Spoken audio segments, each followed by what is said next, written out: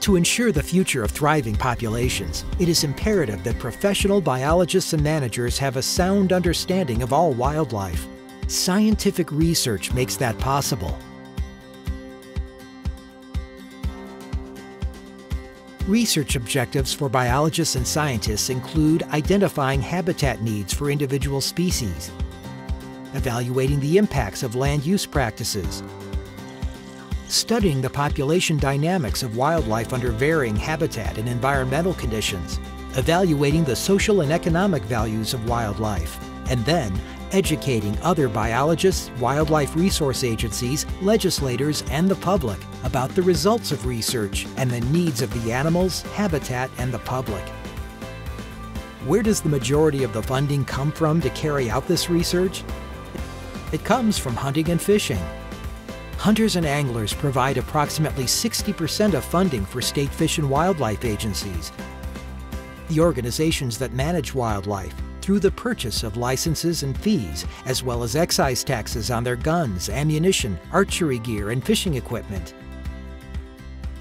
Additionally, hunters donate to conservation organizations like the Rocky Mountain Elk Foundation, which values ongoing research as vital to its mission of ensuring the future of elk and elk country. In 2019 alone, RMEF allocated more than $1 million to further elk-related scientific research. Here are a few of those highlighted studies. Elk population and recruitment in Northern California.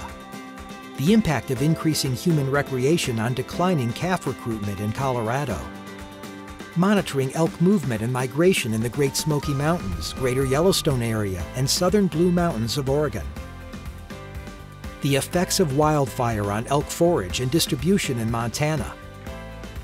The impacts of wolves on elk population dynamics in New Mexico and Wisconsin. Cow elk survival in South Dakota's Black Hills. Factors limiting elk population growth in the Book Cliffs of Utah. Assisting with construction of an elk hoof disease research facility in Washington. And supporting the Chronic Wasting Disease Alliance Applied Research Program. Additionally, hunters provide vital input to state agencies conducting annual surveys to evaluate the sex, age, and number of animals harvested in particular areas.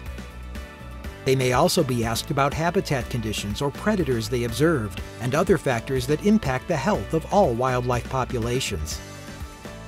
When it comes to acquiring proven scientific knowledge to assist biologists and managers to conserve and ensure the future of wildlife, it is more than evident that hunting is conservation.